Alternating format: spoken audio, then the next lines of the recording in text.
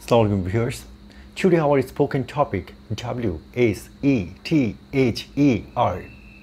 উচ্চারণটা কি ওয়েদার নাকি ওয়েদার? চলুন বিষয়টা একটু বুঝে নেই। সাধারণত WH এইভাবে যখন কোনো শব্দ শুরু হয় তখন তার উচ্চারণটা হয় অয়ের মতো, যেমন WHAT watt, WHEN when, WHY Y, WHERE where, WHICH which, WHILE while. So দেখতে পাচ্ছেন সাধারণত বেশিরভাগ ক্ষেত্রে যখন WH দিয়ে কোনো শব্দ শুরু হয় তার উচ্চারণটা হ দিয়ে না হয়ে অ দিয়ে হয়। সো আমরা বলতে পারি WHETHER, উচ্চারণটা ওয়েদার, নট ওয়েদার। যদিও কিছু ব্যতিক্রম আছে, WH এর উচ্চারণের ক্ষেত্রে কিছু ব্যতিক্রম আছে, যেমন WHO উচ্চারণটা সেই ক্ষেত্রে হু হবে, আবার এটা হবে না, মনে রাখতে হবে। এগেন WHOSE হুস, not us, yes. Then WHOM home, not so এগুলো হচ্ছে ব্যতিক্রম। তাছাড়া ম্যাক্সিমাম শব্দ অ দিয়ে উচ্চারিত হয়। So it's weather, not weather, যেটা আমরা সাধারণত বলে থাকি। সো আপনারা বুঝতে পেরেছেন আজকে আমাদের টপিক হচ্ছে ওয়েদার। প্রশ্ন হলো যে ওয়েদার শব্দের অর্থ কী? এক কথায় তার উত্তর দেওয়া মুশকিল। সো আমি যেটা বলে থাকি, এই ওয়েদার শব্দটাকে আমরা 6টা অর্থে ব্যবহার করতে পারি, 6টা অর্থে এবং 10 ভাবে আমরা ব্যবহার করতে পারি। সো ওয়েদার 6টা অর্থ আমরা জানবো এবং 10টা ব্যবহার আমরা শিখব আজকের এই টিউটোরিয়াল থেকে। So 10 uses of weather, this is our headline. ওয়েদারকে আমরা 6টা অর্থে এবং 10 ভাবে ব্যবহার করতে পারি। এই অর্থগুলো হলো uncertainty, query, doubt, possibility and capability. আরেকটা অর্থ আছে, তা হচ্ছে দুইয়ের মধ্যে একটা বেছে নেওয়া, অর্থাৎ দুইটা বিষয়ের মধ্যে যে কোনো একটা বিষয় বেছে নেওয়া, অর্থাৎ দুইটা ঘটনার মধ্যে একটা ঘটনা ঘটতে পারে এমন সম্ভাবনা। সো এই 6টা সেন্সে আমরা 6টা অর্থে আমরা ওয়েদারকে ব্যবহার করে থাকি।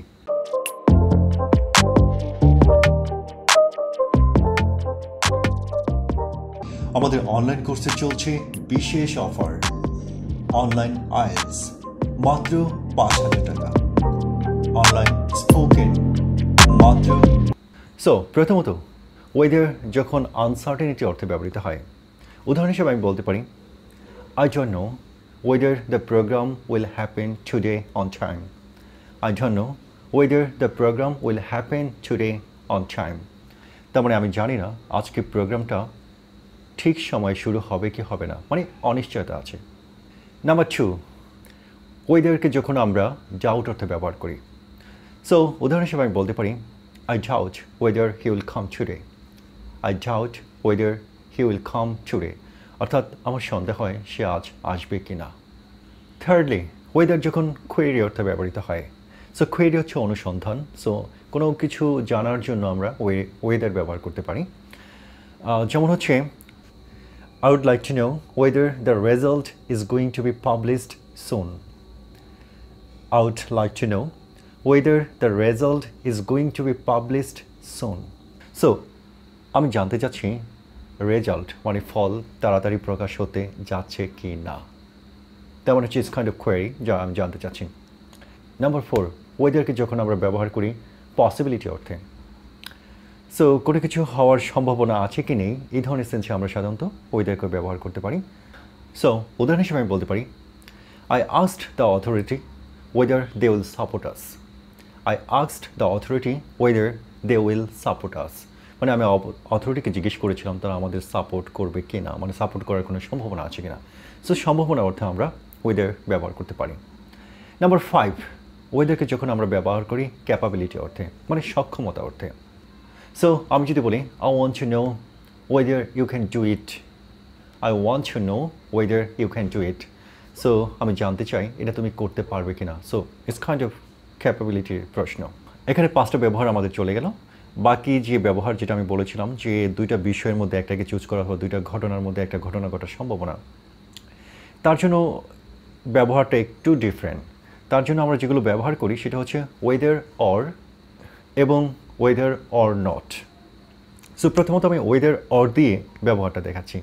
ওয়েদার অর যখন আমরা ব্যবহার করি তখন একটা সেন্টেন্সে দুইটা অপোজিট শব্দ আমাদেরকে চুজ করতে হয়। মানে কোনো একটা ভার্বকে যদি আমরা গ্রহণ করি সেই ভার্বের একটা নেগেটিভ ভার্বও আমাদেরকে গ্রহণ করতে হয়। যেমন আমি যদি উদাহরণ হিসেবে বলি সেক্ষেত্রে আমি বলতে পারি whether you stay or leave, I will stay here. Whether you stay or leave, I will stay here. So whether you stay, তুমি থাকো, অর লিভ, মানে থাকার অপোজিট শব্দটা হচ্ছে লিভ, চলে যাওয়া। মানে তুমি থাকো অথবা চলে যাও, আমি থাকবো। সো আমাদের সেন্টেন্সটা হচ্ছে whether you stay or leave, I will stay here. So তুমি থাকো অথবা চলে যাও, আমি এখানে থাকবো। তো আমি বলেছিলাম দুইটা বিষয় থেকে যে কোনো একটা বিষয় বেছে নাও। একটা বিষয় হলো চলে যাওয়া আর একটা বিষয় হলো থাকা। মানে তুমি যেটা বেছে নাও, পরের অ্যাকশনটা আমার, মানে আমি থাকবো। তুমি চলে গেলেও আমি থাকবো, তুমি থাকলেও আমি থাকবো। সো ওয়েদার অরের এটা একটা ব্যবহার। তারপর হচ্ছে ওয়েদার অর নট। এই ওয়েদার অর নটকে আমরা চারটা ওয়েতে ব্যবহার করতে পারি। প্রথমত হচ্ছে ওয়েদার অর নট যখন একসাথে বসে, এখানে দুইটা ক্লোজ থাকে, অ্যাকচুয়ালি সেন্টেন্সের দুইটা দিক থাকে, অংশ থাকে। তার একটা উদাহরণ হতে পারে এরকম, they will play football weather or not it rains. They will play football weather or not it rains, মানে তারা ফুটবল খেলবে বৃষ্টি হোক বা না হোক। তার মানে ওয়েদার অর নট এখানে একসাথে বসেছে, ইট রেইনস আর এদের দে উইল প্লে ফুটবল দুইটা আলাদা ক্লোজ, দুইটা ক্লোজের মাঝখানে ওয়েদার অর নট একসাথে বসেছে। সো এইটা একটা ব্যবহার। দ্বিতীয় ব্যবহার হচ্ছে যে ওয়েদার অ্যান্ড নটকে যখন আমরা সাবজেক্ট হিসেবে ব্যবহার করি, একই সেন্টেন্সে আমরা ভিন্ন রূপে বলতে পারি, মানে এই সেন্টেন্সটাকে আমরা ভিন্ন রূপে বলতে পারি। So weather or not it rains they will play football. Weather or not it rains they will play football. এক্ষেত্রে ওয়েদার অর নট এটা সেন্টেন্সের শুরুতে বসেছে, ইট রেইনস এটা একটা close kind of, they will play football it's another close. তার মানে দুটো ক্লোজ ঠিকই আছে, বাট আমি এখানে ওয়েদার অর নটকে শুরুতে বসে দিয়েছি। আবার ওয়েদার অর নট আলাদা করে বসতে পারে। সো আমি যদি এই সেন্টেন্সটাকেই বলি সেটাকে আমি বলতে পারি weather it rains or not they will play football. So weather it rains or not they will play football, বৃষ্টি হোক বা না হোক তারা ফুটবল খেলবে। তবে এখানে যেটা হয়েছে ওয়েদার অর নট আলাদাভাবে বসেছে, লাইক ওয়েদার ইট রেইনস, ওয়েদারের পরে ইট রেইনসটা বসেছে, তারপর আবার অর নট এটা ব্যবহার করলাম, পরে আবার বাকি অংশটুকু বলেছি দে উইল প্লে ফুটবল, মানে বৃষ্টি হোক বা না হোক তারা ফুটবল খেলবে। সেপারেটলি ওয়েদার অর নট ব্যবহারের আরেকটা উদাহরণ হচ্ছে ওয়েদার অর নট এগুলোকে সেন্টেন্সের শেষের দিকেও ব্যবহার করতে পারি। যেমন আমি আগের সেন্টেন্সটা যেটা উদাহরণ দিয়েছি সেক্ষেত্রে আমি ওয়েদারটা প্রথমে ব্যবহার করেছি, বাট এখন আমি যেটা দেখাতে যাচ্ছি একই সেন্টেন্স, বাট আমি ওয়েদারটাকে প্রথমে ব্যবহার করব না, শেষের দিকে ব্যবহার করব এবং সেপারেটলি বসবে। যেমন they will play football whether it rains or not. They will play football whether it rains or not. So তারা ফুটবল খেলবে বৃষ্টি হোক বা না হোক। সো এই ছিল আমাদের ওয়েদার ব্যবহার। সো আপনারা দেখতে পেরেছেন যে আমরা ওয়েদার এই শব্দটিকে অনেকগুলো সেন্সে ব্যবহার করতে পারি, এবং পাশাপাশি আমি একটা কথা বলি যে ওয়েদার শব্দটা অ্যাডভান্সড একটা ওয়ার্ড, গ্রামাটিক্যাল সেন্সে অ্যাডভান্সড গ্রামার। সামহাও আপনার কথায়, লেখায় এবং বলায় যদি ওয়েদার ব্যবহার করতে পারেন তার অর্থ হলো যে আপনি অ্যাডভান্সড গ্রামারকে ইউজ করছেন, এবং এটা appreciable. Somehow it is kind of a smartness as well in terms of the spoken. So you should try to make sure that whenever you speak, you are using whether this word. Thank you very much for watching this tutorial. And if you find this tutorial is useful, don't forget to share it. Thanks again.